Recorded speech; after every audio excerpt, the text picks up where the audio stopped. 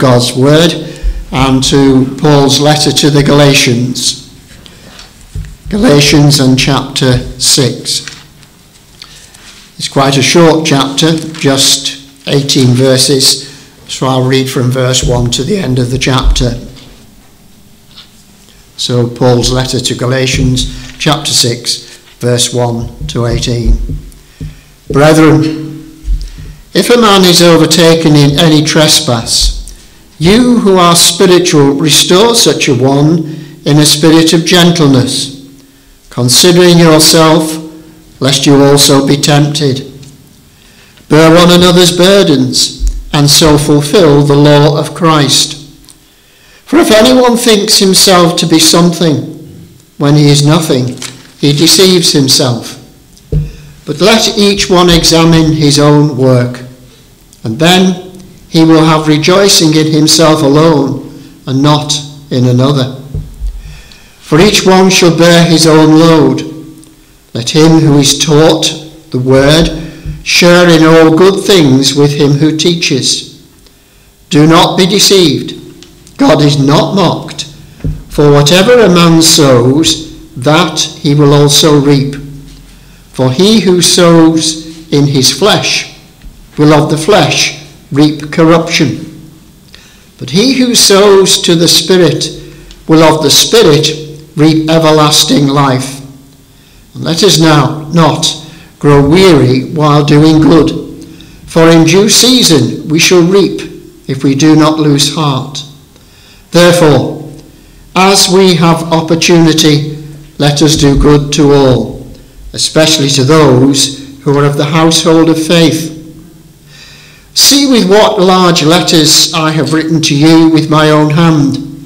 As many as desire to make a good showing in the flesh, these would compel you to be circumcised, only that they may not suffer persecution for the cross of Christ. For not even those who are circumcised keep the law, but they desire to have you circumcised, that they may boast in your flesh. But God forbid that I should boast, except in the cross of our Lord Jesus Christ, by whom the world has been crucified to me, and I to the world. For in Christ Jesus neither circumcision nor uncircumcision avails anything, but a new creation. And as many as walk according to this rule, peace and mercy be upon them, and upon the Israel of God. From now on, let no one trouble me, for I bear in my body the marks of the Lord Jesus. Brethren, the grace of our Lord Jesus Christ be with your spirit. Amen. Please turn back to Paul's letter to the Galatians. And it is mainly verse 14 in chapter 6 that I want to draw your attention to, though we will also need to look at verse 12 and 13 briefly. But before we do that, let me just set the scene. From the very start of this letter, Paul is dealing with a problem at this church in Galatia. I say this church, there were several of them in that region. What's the problem? Well, he, through his missionary endeavours, had founded the church in that area. But there were others who'd now come in, Paul having left and moved on to other places to minister the gospel.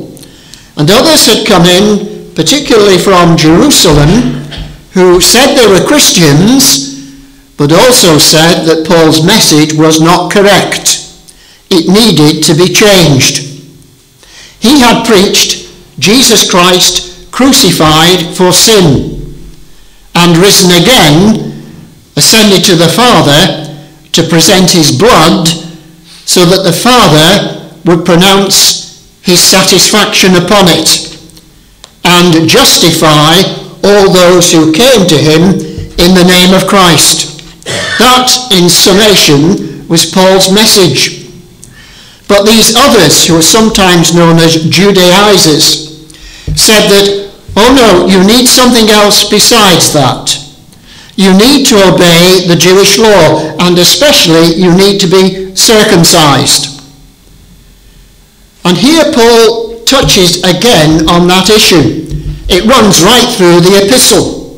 You've got it particularly in the first chapter where he tells them that if they turn to another gospel, it's not another gospel at all. But here in the closing verses, he comes back to the main problem. So verse 12 to verse 14, what do we find? Well, in verse 12 and verse 13, he reminds them about this false message that was coming from these Judaizers. Verse 12, and as many as desire to make a good showing in the flesh, these would compel you to be circumcised, only that they may not suffer persecution for the cross of Christ. These, he's referring to, are these Judaizers. And they came in the flesh. In other words, they came with a worldly message.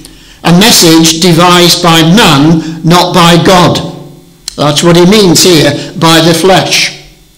And they were compelling them to be circumcised. Why? Well, they didn't want to suffer persecution for the cross of Christ. So by delivering a different message, they hoped they would avoid that. But then he goes on in verse 13 to say a bit more about these Judaizers. For even those who are circumcised, not even they keep the law, but they desire to have you circumcised, that they may boast in your flesh. They told these people to obey the law which had been put forward by the Jews. But they didn't necessarily obey it in full themselves, but they were insisting upon circumcision. Why? So that they may boast in their triumph in having dealt with these people so that they would receive the message they gave. They were boasting in their ability to bring these Christians into line with their own thinking. Now, in contrast to all of that, the Apostle Paul was entirely different. Instead of fearing persecution for the cross, he gloried in the cross. Instead of boasting in his triumph over these Galatian Christians, and many of them, if not all of them, had come to faith in Christ through his ministry, so he had a lot to boast of. Instead of doing that, he says, I boast in the cross of Christ. So in verse 14, he then focuses upon himself in contrast to these Judaizers. And what does he say? God forbid that I should boast, except in the cross of our Lord Jesus Christ, by whom the world was crucified to me, and I to the world. Now we'll come to this expression, the cross, in a moment, because we need to know exactly what he means by it. But at the end of this verse, he tells us something about himself. He says, he has been crucified to the world. He's died to the world. What does he mean by that? Well, he's thinking here about all the honours and all the acclamation that you get from the world. All the praise you get from men. There are those who like to glory, for instance, in their qualifications and in their education, in their background, in their upbringing and all the rest of it. And they think themselves better than others because of it. And the apostles say, I've died to all of that. I'll have nothing more to do with it. But he then goes on to say, because of that, because he no longer holds the honours and the acclamation of this world in high esteem, the world has died to him. In other words, it despises him. Here was this man who was doing nothing but preaching this gospel, and they regarded him as foolish because of that. So here's this contrast between what these Judaizers were doing, false teachers in other words, and the Apostle Paul. And it's all to do with this expression that he repeats in these verses, the cross. And we need to ask ourselves, what does he mean by the cross? Now, let me just remind you of a few things at this point. Nearly 20 years ago now, I remember the news media being full of a story. Somebody who worked for British Airways, as it was then, was forbidden to wear a cross at work. And there was quite a fuss made of it in various places. I suppose we've forgotten all about that now. More recently, I've been reading some history with regard to the Middle Ages. And I'm sure many of you have heard of the Crusades. Well, in the year 1095, 950 years ago, the Pope, to be precise, Pope Urban II, sent out a call to all professing Christians, to the whole of what historians refer to as Christendom. What was the call? He wanted them to take up the cross. Why? He wanted them to take up arms and go to the east and fight against those who were professing a different religion. Now, you can read about all that yourself by picking up an appropriate history book. But the point was, all those who went out on those crusades to fight for what the Pope was urging them to fight for, took the cross. That was the thing that they identified themselves with. Now, what did they mean by that? What does the Bible mean by the cross? What does Paul mean by the cross here? Well, Scripture speaks of the cross in three different ways. Sometimes it's referring simply to the wood upon which the Saviour died. That Roman gibbet, as we might describe it. That was the cross.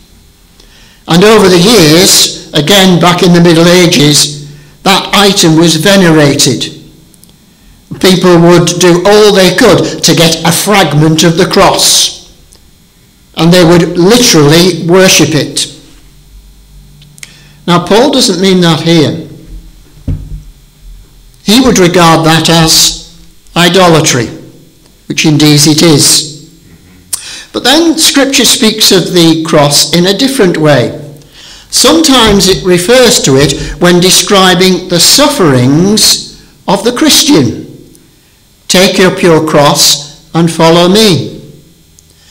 There it's a reference to what Christians must endure in following Christ, because they will be despised and hated by others. Now, that's not Paul's concern here. His concern here is the teaching of these Judaizers, the doctrine that they were presenting. So that brings us to the third scriptural use of the term the cross. And it is most frequently used in the New Testament in this way. It is used to refer to Christ's death, the shedding of his own blood, taking our place on the cross and bearing the wrath of God as a sacrifice, satisfying the justice of God so that we might be forgiven. Sometimes we refer to that as the atonement. Yes. That is most commonly the use of the term the cross in the New Testament. Let me demonstrate that to you. In the letter to the Colossians, Paul describes it this way in Colossians 1 and verse 20. Speaking of the Lord Jesus Christ and the work of God the Father through him, he says this, and by him to reconcile all things to himself, that is, God through Christ has reconciled all things to himself. By him, whether things on earth or things in heaven, having made peace through the blood of his cross. Now clearly that is a reference to Christ's death, the blood of his cross. And Paul is undoubtedly using this term here in Galatians in that sense. He is contrasting the doctrine of the sufferings of Christ upon the cross with what these Judaizers were teaching. And he's saying quite simply, I boast in the one, they boast in the other. And the question that you and I need to ask this morning is, what is it we are boasting in?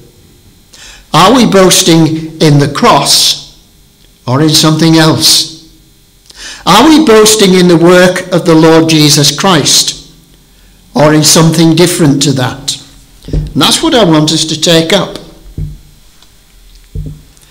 You perhaps remember the line of the hymn, "Forbid it, Lord, that I should boast, save in the death of Christ, my God." I could have chosen that hymn for this morning. It would have been most appropriate, but there are others I've gone for instead. Well, there are two things here that I want us to focus on. First of all, Paul himself. He makes this statement so very clearly. God forbid that I should boast except in the cross. Now, what kind of a man was he? What kind of a man would say something like that? We might think, well, perhaps he was nobody, a nothing, had nothing to boast of as far as himself was concerned. Nothing could be further from the truth. So let's just think about Paul himself for a few minutes before we move on. Think about his achievements, both before he became a Christian and after it. First of all, before he became a Christian, his national heritage. This man was a Jew, a Hebrew, and he describes himself as a Hebrew of the Hebrews. He was, when he trained as a young man, a Pharisee. He was one of those religious leaders in Jerusalem. And he tells us that himself when he writes his letter to the Philippians.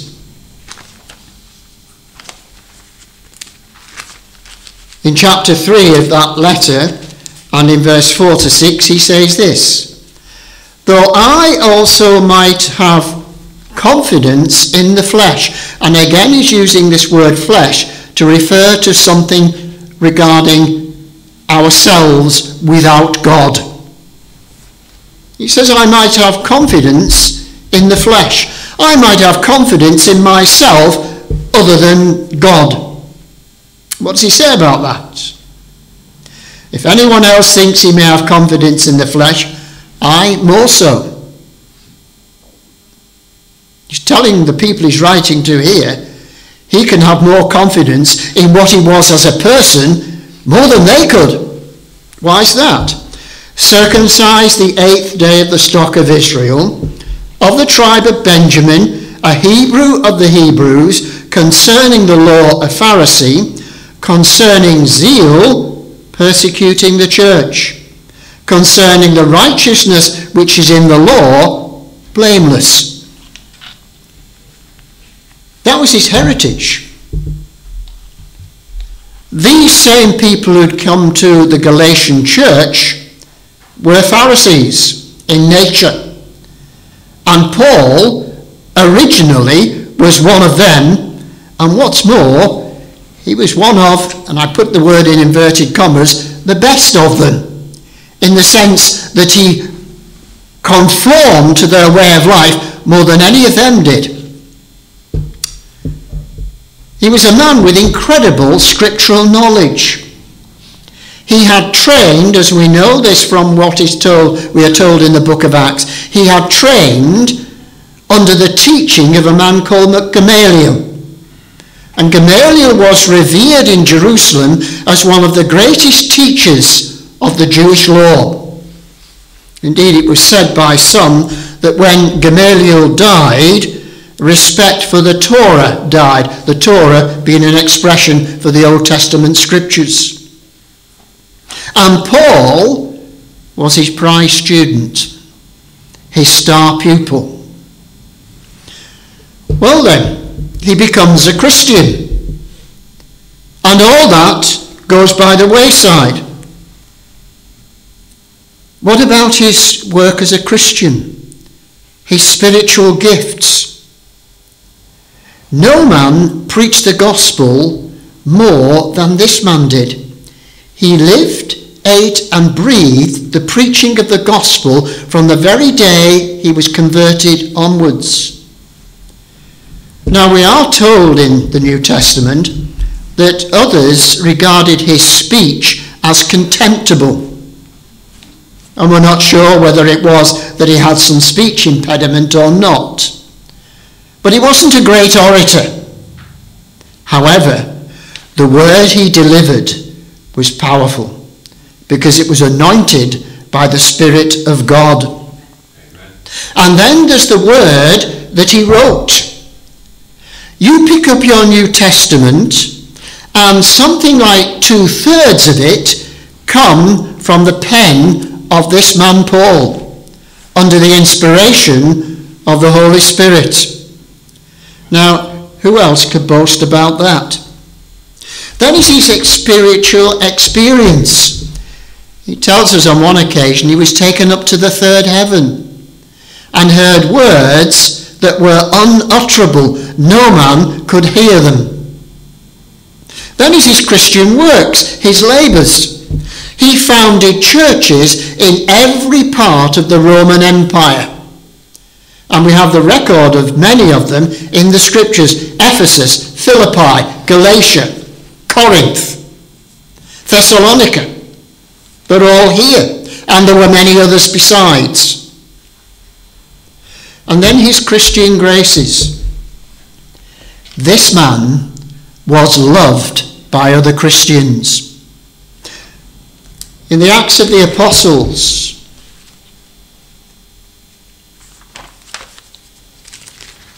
and in Acts chapter 20, there is a very, very touching occasion recorded. On one of his journeys, he stopped at Ephesus, the place where he had formerly founded a church. And he met with the elders of the church and ministered to them. And then we read this in verse 36 and verse 37 of Acts chapter 20. And when he had said these things, he knelt down and prayed with them all. Then they all wept freely and fell on Paul's neck and kissed him. That was what they felt about him. Here was the man who brought to them the very word of life that had delivered them from the clutches of Satan. Now, Paul could have boasted in any of that. He could have boasted in what he was before becoming a Christian. He could equally have boasted in all the things that he had done and was doing as a Christian. But he doesn't. Let me go back to what we have in that 3rd chapter of Philippians and read on a little further. But what things were gained to me, these I have counted loss for Christ. Yet indeed I also count all things loss for the excellence of the knowledge of Christ Jesus my Lord, for whom I have suffered the loss of all things, and count them as rubbish, that I may gain Christ, and be found in him, not having my own righteousness, which is from the law, but that which is through faith in Christ, the righteousness which is from God by faith. Do you see where he's come to in his life? It doesn't matter what he's done in the past. It doesn't matter what he's doing now. There's only one thing that really matters to him. And that is that Christ Jesus has rescued him from his sin. Christ Jesus has given to him a righteousness that enables him to stand before God. Not his own righteousness, not a righteousness that he has produced by working through the things of the law and trying to obey them, but a righteousness which is a gift, coming from the Saviour himself. The Saviour's own righteousness, his own obedience, is now Paul's. And he stands before God clothed in it, that he might be accepted by God. Now, I touched on these things last time I was here, from the Old Testament, when we looked at Genesis chapter 3 and verse 21. You may well not remember, it was some time ago, but nevertheless we did. And the question is, where do we all stand? J.C. Ryle has a very important statement that needs repeating. This is what he said: open sin kills thousands, but self-righteousness kills tens of thousands. One of the worst of sins is to think that we have something of ourselves to commend us to God. And that, of course, can be equally true of the worst of people, and also those that we might think of in human terms as being the best of people. In fact, perhaps more so the latter than the former, because the latter may think they have something to boast of, but they have nothing.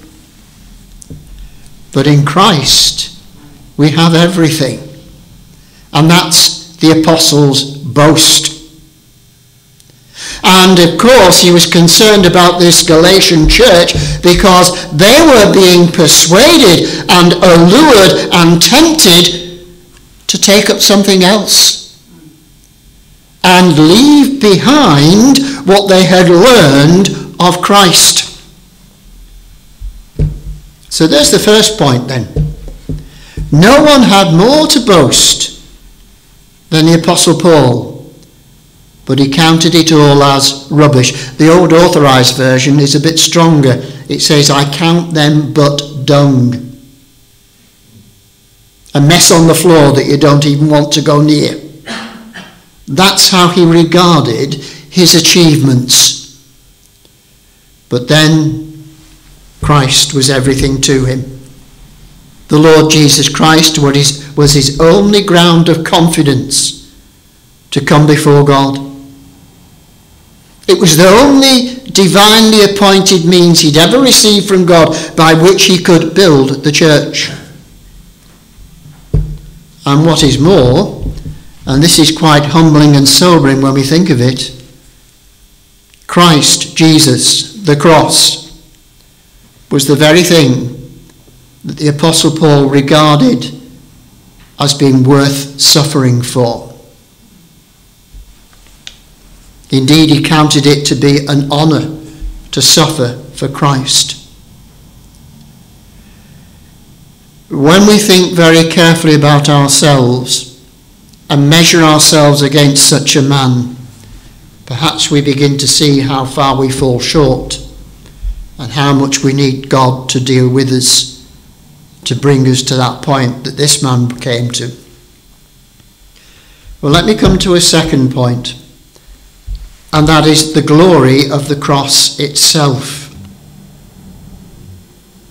Let's think for a few minutes about what is so wonderful about the cross, and remember what we mean by it.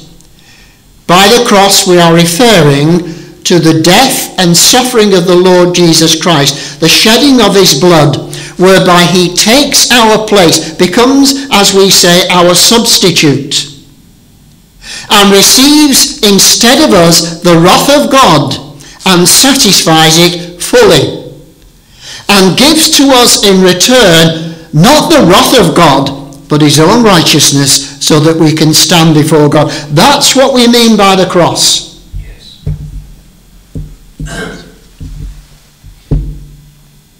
Well, let me begin by saying this, and I find it very saddening, and I hope I'm not going to find it here, and I think probably not. But there are places where you can go and preach a gospel message, where Christians think unless unbelievers are present, that you shouldn't be doing that. And you do find that some preachers, especially with the state of the church as it is today, whereby we've been whittled down to very small numbers, and unbelievers don't tend to come into a place of worship. Perhaps occasionally they do, but generally speaking they don't. You do find that some preachers go out to take the scriptures, assuming that no unbelievers are present, and never preach the cross. Now, there's much in scripture you can preach. If we go back to the passage that we read, there are reminders here. The apostle says to us, for instance, in verse 2 of Galatians 6, we need to bear one another's burdens. Well, there's a sermon there. And then he goes on to say, for if anyone thinks himself to be something when he is nothing, he deceives himself. Again, there's a sermon there. There are many things that can be preached from Scripture which are necessary to preach. We must deliver the whole counsel of God. But at the heart of it all is the cross. And there's a real danger, and I think especially now at this present time, with the church as she is, of us losing sight of the cross. I was preaching in another fellowship a few weeks ago, one that I very much doubt you know of. And I preached a gospel message, pure and simple. And there were some who were quite surprised that I did that. And they were a lovely group of Christians. And yet I could tell that with some of them they were thinking, why is he preaching this to me? I hope and trust you are not thinking the same. Because we are to glory in the cross. And that means simply hearing the truth of it should thrill us, if nothing else. Well, let me say a few more things about that. The cross is in the scriptures from beginning to end. Again, let me say what I reminded you of before. Back in July, I preached on Genesis 3 verse 21. Remember the text. There we are told that God made clothes for Adam and Eve and had to slay animals to provide them a sacrifice. Blood was shed that they might be covered and their nakedness hidden. And there's the gospel. There's the cross. So it's there right at the start. Then you come to something like Leviticus chapter 16, which is all about the Old Testament ceremonies of the priest, the high priest, going into the temple, into the tabernacle as it was then, and offering the sacrifice before God to make atonement for the sins of the people. The whole of that chapter is all about the cross, and it isn't just in that one chapter. Well, then you come to the days of our Saviour. Before his public ministry, you remember in the very first chapter of John's Gospel, when John clapped eyes on him as he was walking before the crowd. Do you remember his words? Behold the Lamb of God, which takes away the sin of the world. He could have said, look, here's the best of men. Absolutely true. Look, here's the one who is without any offence to others. Absolutely true. Look, here's the one who knows more about God than any of us do. Absolutely true. But no, behold the Lamb of God who takes away the sin of the world. The cross. And you've got it right at the end of Scripture. Revelation chapter 5 and verse 6. Listen to this. But one of the elders said to me, do not weep.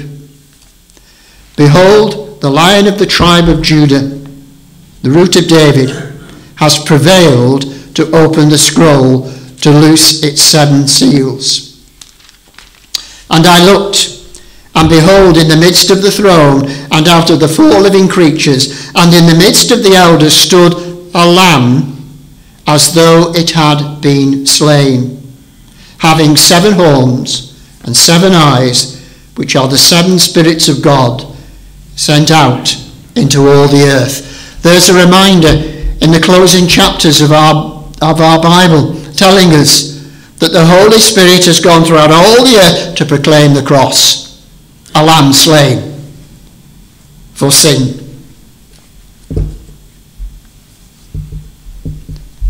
Well, another point that we need to grasp. The cross displays 2 things better than anything else ever would: the wisdom of God and the power of God. And again, the Apostle Paul is full of that truth when he wrote to the Corinthians.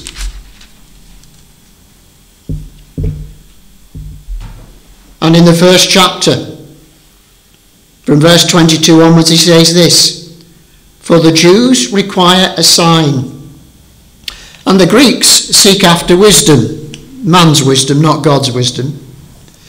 "But we preach Christ crucified, to the Jews a stumbling block, and to the Greeks foolishness. But to those who are called, both Jews and Greeks, Christ, the power of God and the wisdom of God."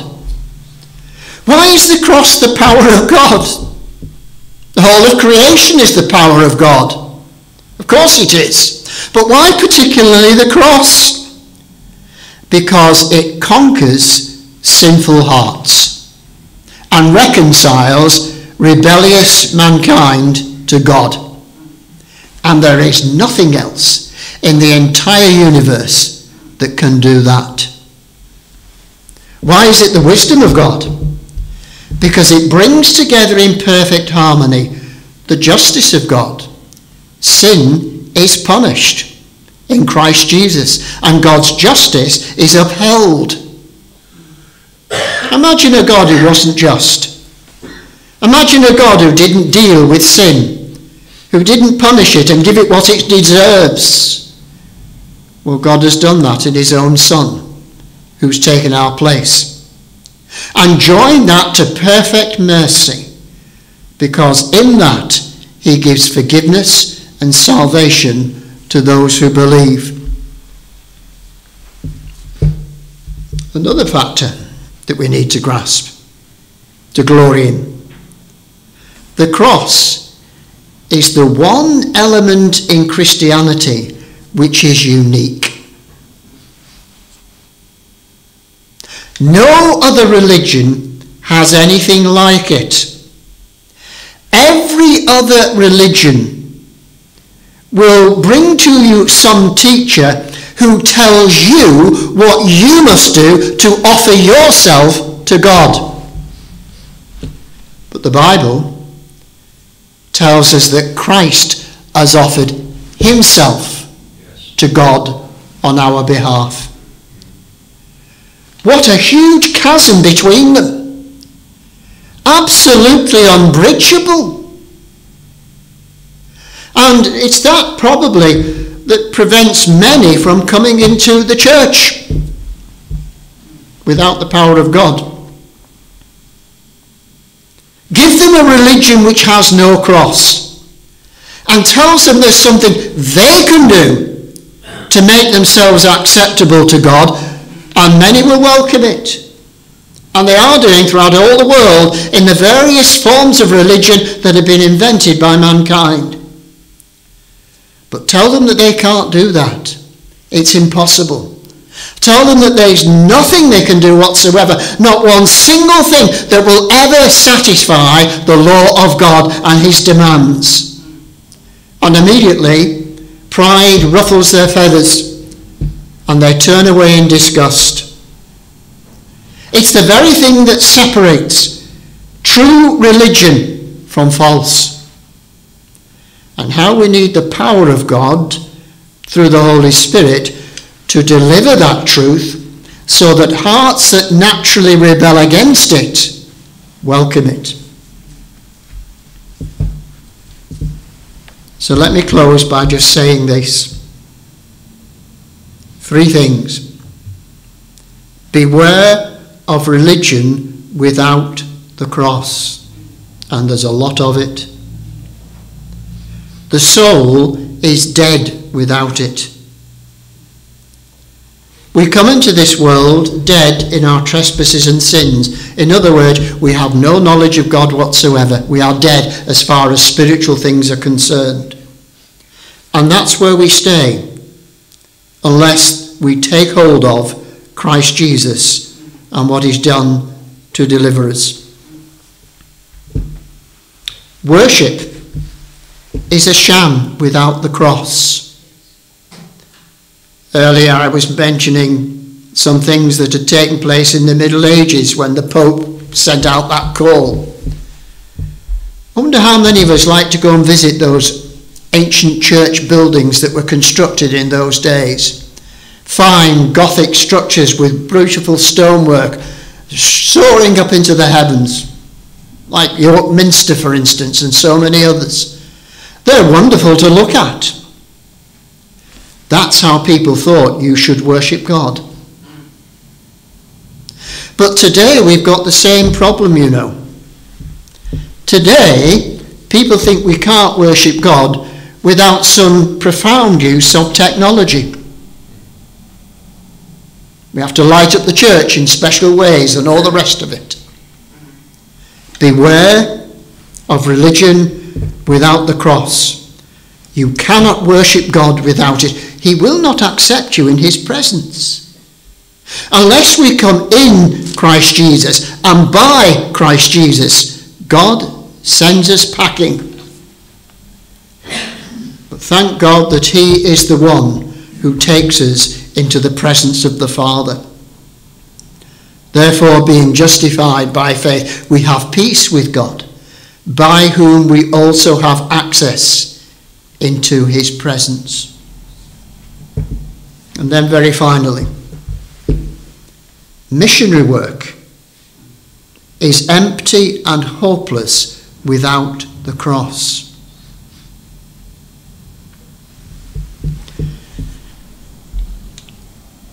I'm hesitating here. I need to be careful. I've never gone onto the mission field, so I don't know from experience the difficulties that it presents, and I'm sure it presents many. But I do hear of some missionaries, and when you speak to them or hear about their testimony and their work and all the rest of it, they seem to be doing something else other than preaching the cross. Some kind of social work or whatever it is. Now, how did the Apostle Paul take this message?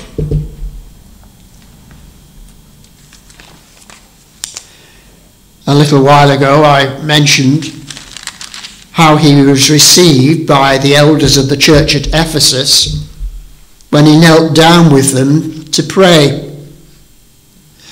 But if you go back a little further in that very same chapter of Acts chapter 20, and especially into Acts chapter 19 and beyond, you discover what happened when he preached in those places like Ephesus. Acts chapter 20 and verse 1. After the uproar had ceased, Paul called the disciples to himself, embraced them, and departed to go to Macedonia. What had happened? He'd been in Ephesus preaching. And there was a riot took place because of it. How dare this man tell us that our goddess Diana of the Ephesians is no goddess at all? And they wanted to lynch him and string him up. And it wasn't just in Ephesus. Go back to Acts chapter 17. He was treated in exactly the same way at Thessalonica when he preached there. And in every place he went, what was his practice? Well, the first thing he would do is he would go into the synagogue and reason with them from the scriptures, presenting Christ Jesus and the cross. and showing that this is what the scriptures taught. And invariably, they ended up throwing him out. And so he would then preach to the Gentiles and all those who would hear.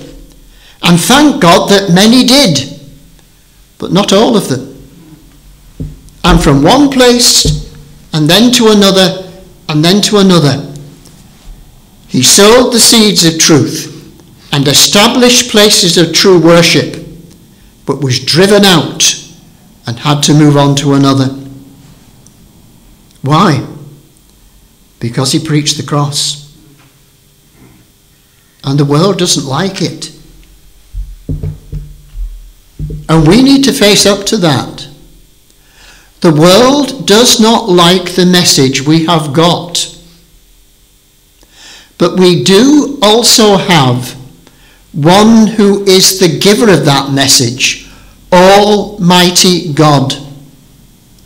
And when his power rests upon us, as it did upon this apostle and others, then that message bears fruit. It will also stir up opposition. It always does. But it will bear fruit. And we are in a time and a day and an age where the church needs fruit. Otherwise, she will cease to exist in this country within a matter of a few decades, because we've grown so few in number. And one thing we need to do is plead with God that he will send out those with this message, but anoint them with his power, so that when they preach, all the opposition that is hurled against the truth is broken, and souls are captured for Christ. And if we can do nothing else, that is our task, to plead with God that he will do that in this time that we live in and change these days in which we dwell. So with that, let's just pray.